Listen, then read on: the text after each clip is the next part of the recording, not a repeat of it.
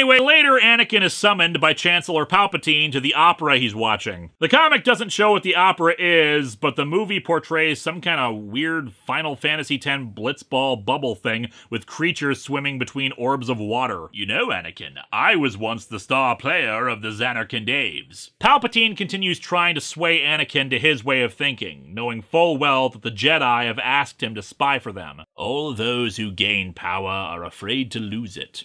Even the Jedi. The Jedi use their power for good. Good is a point of view, Anakin. For instance, some would say that this opera we're watching is good. Trust me, it is not. The Jedi point of view is not the only valid one. The Dark Lords of the Sith believe in security and justice also, yet they are considered by the Jedi to be evil. Yeah, but you don't see the Jedi trying to create as many doomsday weapons as the Sith, so I think one side is leaning more on the evil scale. Yet the Sith and the Jedi are similar in almost every way, including their quest for greater power. The difference between the two is that the Sith are not afraid of the dark side of the Force. That is why they are more powerful. Palpatine attempting to use the both sides mind trick. Anakin counters that the Sith rely on self-interest for their strength, whereas the Jedi are meant to be selfless. The fear of losing power is a weakness of both the Jedi and the Sith. You know, I joked about the opera being bad, but Palpatine summoned Anakin here to have a philosophical debate with him instead of watching it, so it can't be that good. And thus it's time for the scene that many cite as possibly the best of the entire prequel trilogy. Or at the very least, even if they hate the prequels, it's still one of the few good things to come out of it. Have you ever heard the tragedy of Darth Plagueis? He thought you could treat midichlorians with antibiotics. It didn't go well. He was a Dark Lord of the Sith, so powerful and wise he could use the Force to influence the midichlorians to create life. Unfortunately, the only thing he created were bees that smelled like gasoline. He wasn't very good at it. He had such knowledge of the dark side that he could even keep the ones he cared about from dying. A fancy way of saying he was rich and could afford good health care. He could actually keep someone safe from death. He taught his apprentice everything he knew, and then his apprentice killed him in his sleep. Plagueis never saw it coming. I noticed the comic omits that he was nicknamed Darth Plagueis the Wise.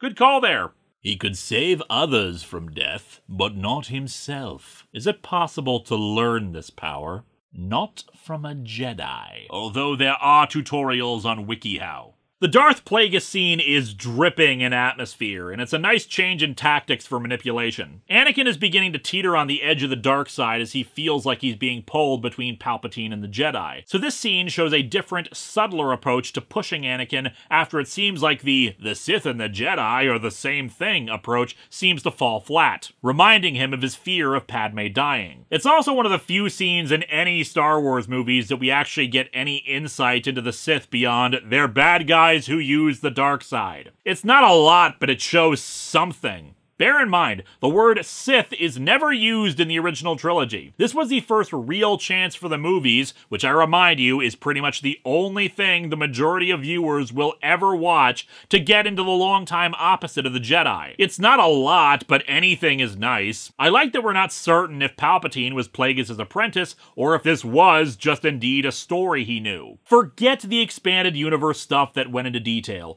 Let this scene be as a movie where you're in Anakin's shoes and you're not quite sure about this stuff either. I also like that while it's implied that this may have been how Anakin was created, they don't confirm it. I don't like the Anakin as virgin birth thing. I'm pretty sure that was done just so they didn't need to have some family lineage about Luke's grandfather or anything. But implying some Dark Lord of the Sith created an artificial pregnancy in a random woman in the desert is detestable and icky on so many levels, especially in an all-ages franchise, and we really didn't need that as fact in the universe. And no, I don't care what some comic says about it. It's better if we don't know. The virgin birth thing is even more ridiculous because it turns Anakin from some tragic tale of a guy who was seduced by the dark side into the most super special awesomest most important guy ever. But yeah, the Plagueis scene is arguably the best scene in any of the prequels. But unfortunately, while it is the best scene, it still has some problems. See, once again, Lucas's failures as a writer rear their ugly head. Just the signs that there weren't enough drafts, revisions, or script editors who looked at this and found the contradictions or confusing parts, or made him alter something so it would fit better with what he was saying. The tragedy of Darth Plagueis the Wise